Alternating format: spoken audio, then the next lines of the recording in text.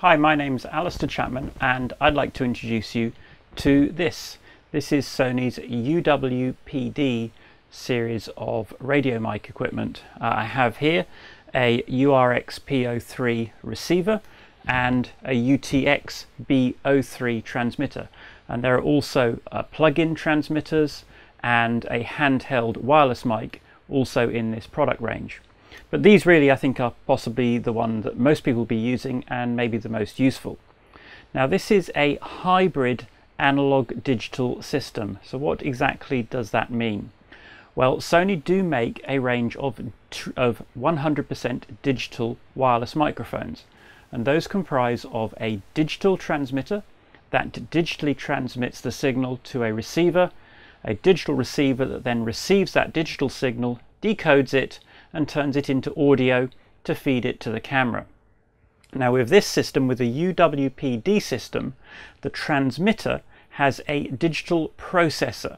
So it takes the audio from the microphone and processes that digitally before transmitting the signal as an analog signal to the receiver. And then in the receiver, the signal is processed digitally and then converted into the audio that goes to the camera.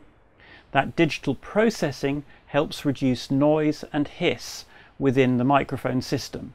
So it has digital processing, but the actual transmission between the transmitter and the receiver is analog. So it's a hybrid system. And when you listen to these radio mics, if you listen very carefully to the quality, yes, I do find that there is a little bit less hiss and a slightly wider dynamic range from this digital radio or hybrid system than from my previous analog only system. But that improvement is actually only quite small. So given that the audio improvements are perhaps small, why choose these over another similar analog radio mic? Well, these have some really neat features, and actually for me that was one of the reasons for wanting to get these. If we look at the receiver on the bottom, there is a docking port and a USB port. Now, using these, you can charge the radio mic because you can put rechargeable batteries in this and charge it from an ordinary USB charger, say a cell phone charger. You can also power the radio mic from the USB. So if your camera has a USB socket on it, and many of them do, that provides power, you can use that to power this radio microphone. If your camera has one of Sony's MI shoes on it, there's a docking station for some cameras that will work with this, docks directly into it, and then there are no cables to connect the radio mic to the camera. It docks directly with the camera and the audio is passed via that shoe to the camera, and the microphone is powered by the camera. So that's a really neat feature. On the transmitter, again, we have a USB socket. So we can charge the transmitter with a USB type charger. Again, you have to put nickel metal hydride batteries in the transmitter. So no need to take lots and lots of batteries with you. Instead, you can charge up batteries overnight if you're on a long trip or something like that. And that will save costs. It's better for the environment, amongst other things. Also, it means that if you've got to power the transmitter for a very long time, you could use an external power supply of some sort of 5-volt USB compatible power supply. So one advantage. Another advantage is that these have, if you look on the side here, there is an infrared port on these devices. And we can use that infrared port to synchronize the receiver with the transmitter.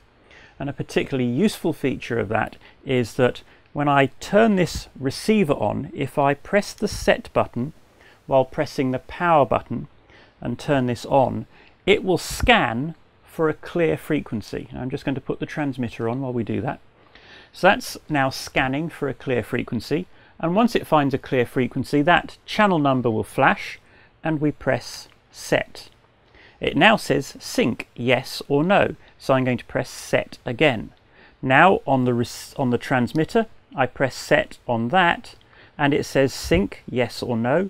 I press plus, yes, and set, and now the transmitter has synced with the receiver. So the transmitter is now on the same clear frequency that the receiver found when it scanned.